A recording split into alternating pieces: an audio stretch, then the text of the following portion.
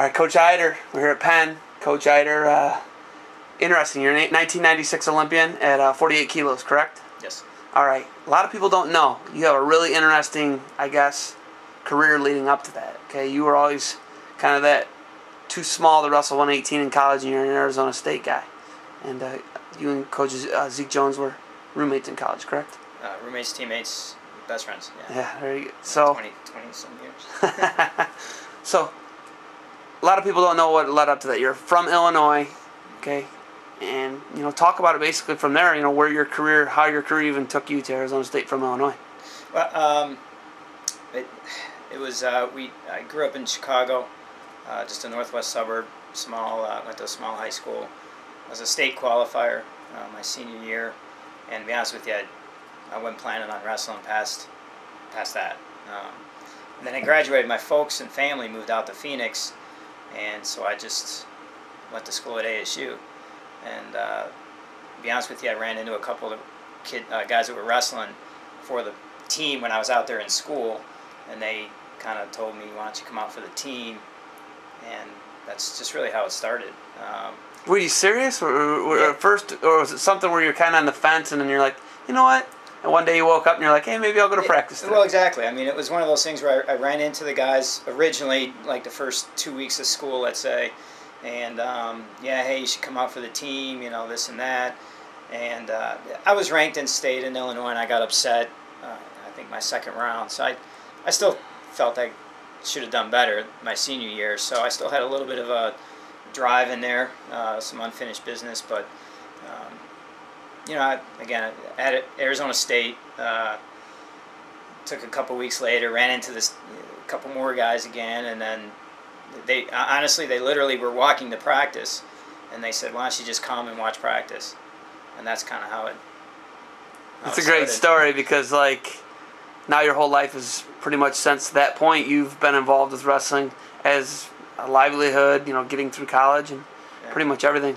So, okay, you're Arizona State, and you're kind of too small for 118. Mm-hmm. Coach Bobby Douglas is your head coach. What's Bobby Douglas say to you at that point?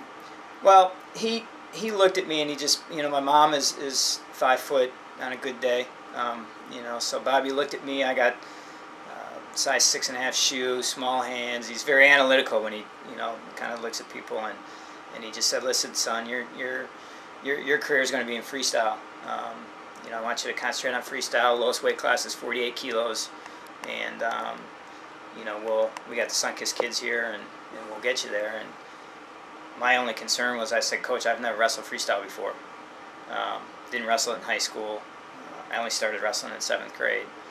And it was just a, typical 3-month sport for me. So I never did any of the summer programs or anything like that through high school.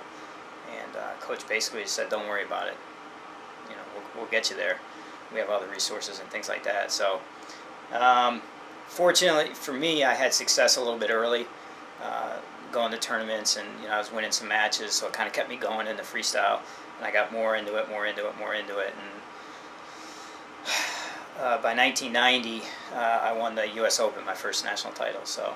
And how many years up until that point were you wrestling freestyle? 4. It was your 4th year of freestyle, and you won the U.S. Open. Yeah.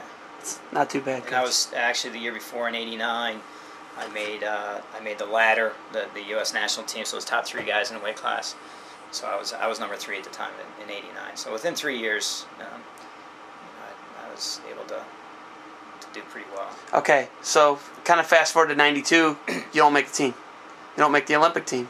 Okay, Tim Vanny beat you out, right? Mm-hmm. Okay, so at what point, what direction does your life take then? Are you just like, oh man, I've only kind of been doing this for 5 years at this point? Do you stick around, or what's your life course take at that point? Well, and it was kind of funny. Again, another little twist.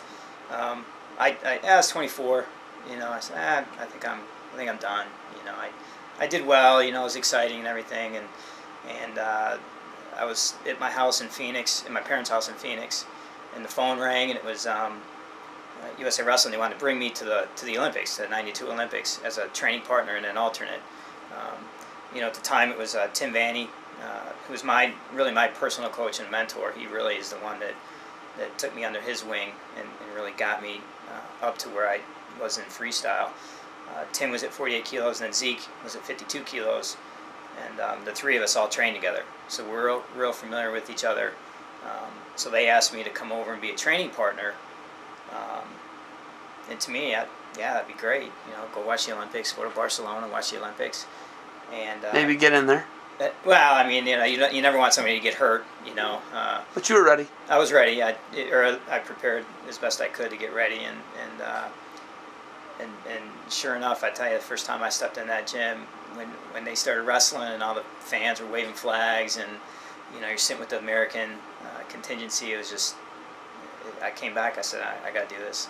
So I rededicated it's a 4-year commitment. So I rededicated myself for the next 4 years, and my concern was to seek out the best training partners and environment that I can set myself in. And it's hard for a little guy, 48 kilos, to find good training partners.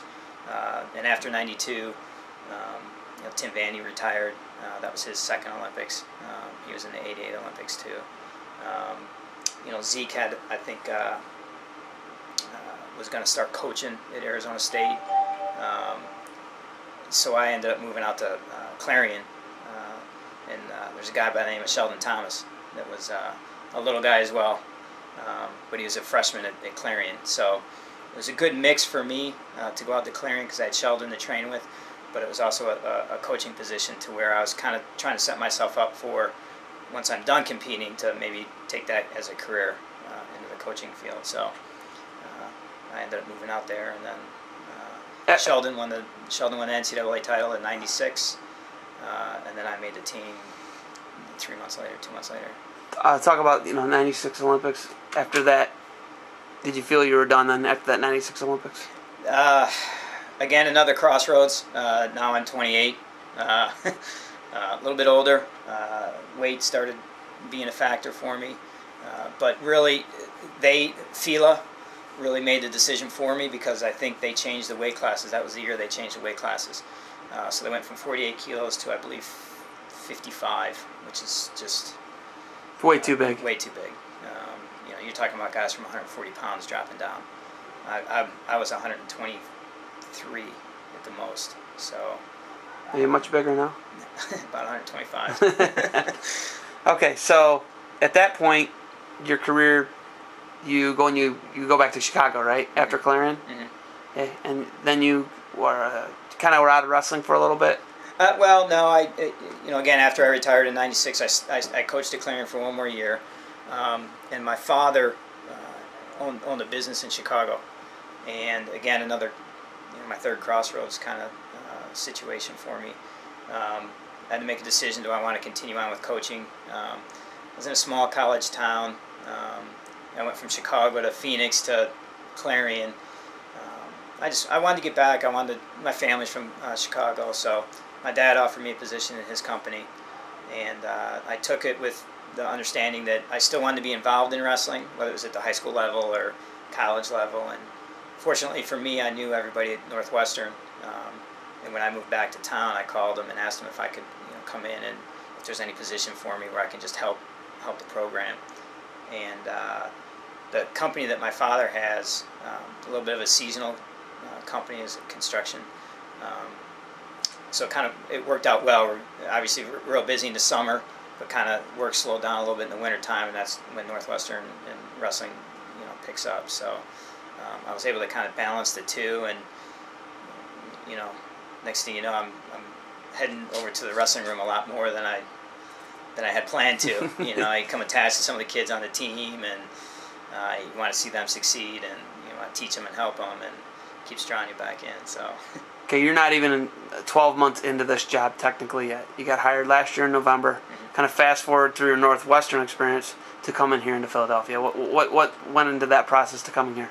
Well, again, working for my dad for roughly about 8-9 years, I told my dad I didn't think I wanted to do this as a career, and I asked him if it was okay if I started looking for coaching positions, because that's what I wanted to do.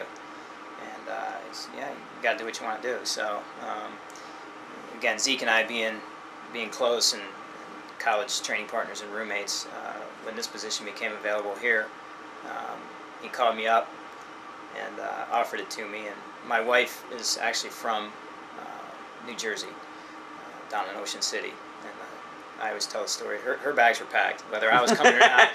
Whether I was coming or not, it didn't matter. But her bags were packed. So, but Zeke and I obviously knew each other very well, and you know, it was as easy a transition as it could be. I wasn't coming in blind, not knowing the coaching staff or the kids on the team. And being at Northwestern, I'd recruited some of these kids that are wrestling for Penn, so I already had a little bit of a relationship with those kids. So, and everything worked out. All right, that's why you're here to Penn now, right? Yeah. It's a pretty interesting journey, Coach. Yeah, it was interesting, that's for sure.